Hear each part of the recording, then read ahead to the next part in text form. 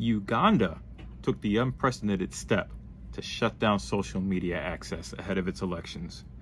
Was it the right thing to do or the wrong thing? Let's discuss that.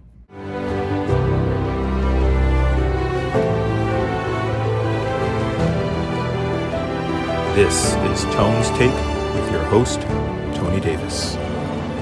Well, good evening, folks, and thanks for tuning in. So yeah, let's talk about this. Ugandan President Yoweri Museveni, I'm hoping I pronounced that right, said this Tuesday that his government has shut down the social media sites like Facebook, basically accusing them of arrogance after the social media networks basically removed Ugandan accounts linked to President Yoweri Museveni's re-election campaign.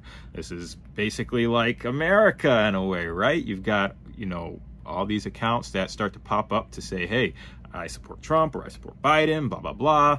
I don't know if anyone's seen some of these movies that have come out that have talked about social networks and how they basically influence you and things like that. And this Ugandan president is like, I'm not having none of that, not today, not ever. So he's quoted here saying that social channel you were talking about, if it's going to operate in Uganda, it should be used equitably by everybody who wants to use it, mainly me. If it's not promoting me, then I want it gone. He kind of sounds like the Donald Trump of Uganda in a way, if I'm not mistaken. But he said that of Facebook and a national address, if you want to take sides against the ruling party, then that group will not operate in Uganda. So Museveni was dressed in a military jacket. I won't read through all this. Facebook basically said Monday it had removed a network of accounts and pages that used fake and duplicate accounts to manage pages, comment or on other people's comments, impersonate users, basically a whole bunch of stuff that they would find unethical anyway and is against their user terms, so they would delete it. And there was no immediate Facebook statement, but it's interesting that they would go that far in a country like Uganda, Uganda, United States, kind of question how important, it is for Facebook to be meddling really in the affairs of the Ugandans, but whatevs.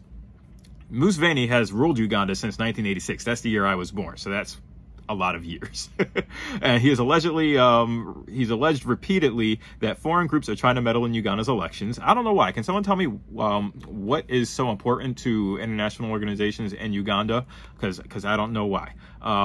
He has accused his main challenger, the popular singer and opposition lawmaker known as Bobi Wine, that's an awesome name, of being an agent of foreign interests. The atmosphere in Uganda is increasingly charged ahead of the voting, which, that's not like any other place and around the world. I mean, it just seems like everywhere you go with elections coming up, and there seems to be a lot of elections recently. There's just been this tenseness in the air.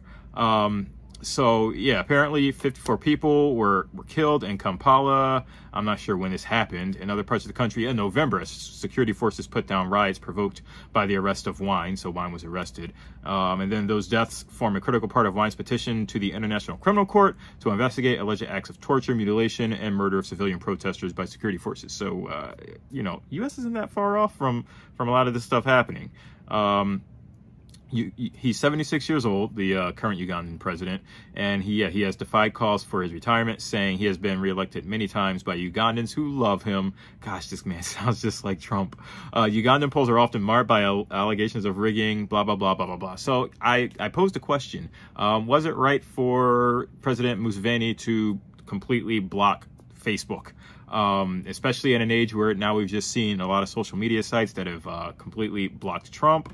And as I spoke about in an earlier take, that, these social media sites are sort of like the public squares. So they have a lot of importance and they hold a lot of value in that. And if you're blocked on something like that and you are a very important person like a president and you can't speak, there's some conflicts there in my mind. But I would love to hear what you guys have. Again, I am of the attitude that I think something needs to replace a Facebook or a Twitter or an Instagram if there's going to be public freedom of speech. There needs to be a virtual public square, and it cannot be owned by a private company. But again, I'd love to hear your thoughts and your take on this.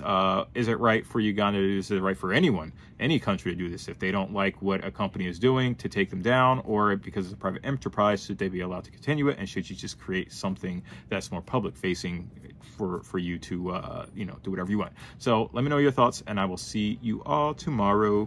Peace out.